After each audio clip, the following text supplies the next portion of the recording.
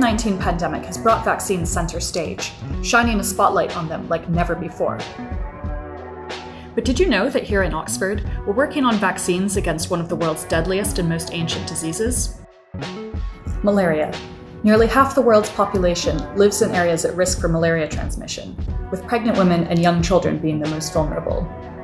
Malaria is one of the leading causes of deaths in many developing countries, with 627,000 deaths in 2020 alone.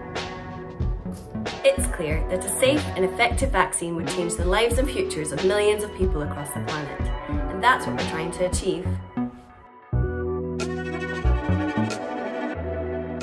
Vaccines work by promoting the human body to make antibodies against a particular pathogen, such as a virus, bacteria, and in the case of malaria, a parasite.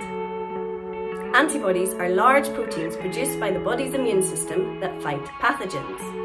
If we can prompt the body to make antibodies using a vaccine, then the immune system is primed and ready to face a real attack. When designing a new vaccine, you need to be sure that it's driving a good antibody response. And that's where our work comes in. Using blood samples from clinical trial volunteers, we can measure the antibody response to the vaccine itself. Let's show you how by taking a sneak peek behind the scenes in our labs in both Oxford and Tanzania, where our collaborators work. Firstly, the samples arrive in the lab from the vaccine clinic. They're checked, racked, and carefully documented. Next, the blood samples are loaded into a special machine called a centrifuge. This spins the tube at 1,800 rotations per minute and causes the different components of blood, like plasma and cells, to separate out based on their different densities. These different fractions can then be carefully collected one by one and placed into different tubes for further analysis. For example, some samples will be sent for cellular analysis, where we can look at what portion of the immune cells, like B and T cells, have responded to our vaccines.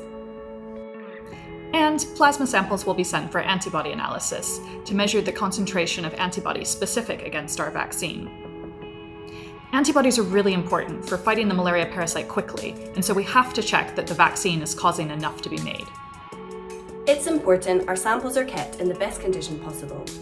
In the same way you keep food fresh for a few months in the freezer, well, we can do the same with our samples by keeping them really, really cold. Plasma samples are kept in the -80 freezer for long-term storage, and immune cells are kept in liquid nitrogen, which has a temperature of -196 degrees Celsius.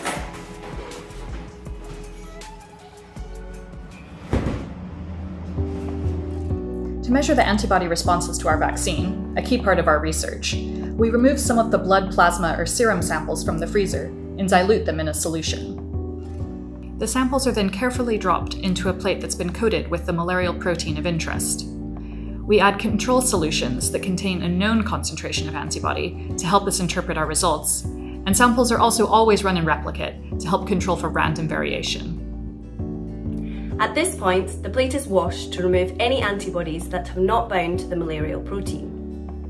Next, a secondary antibody is added to detect antibodies that have bound to the plate.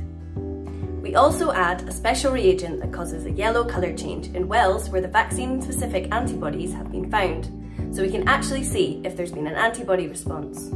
A more pronounced colour change shows a stronger antibody response, and that's what we're looking for. We can then compare colour change responses in populations that have and have not been exposed to malaria to see how good our vaccine is at promoting antibody responses. And there you have it. By testing samples that come from volunteers in this way, we hope to identify the most effective vaccine candidates, paving the way for a world-changing malaria vaccine.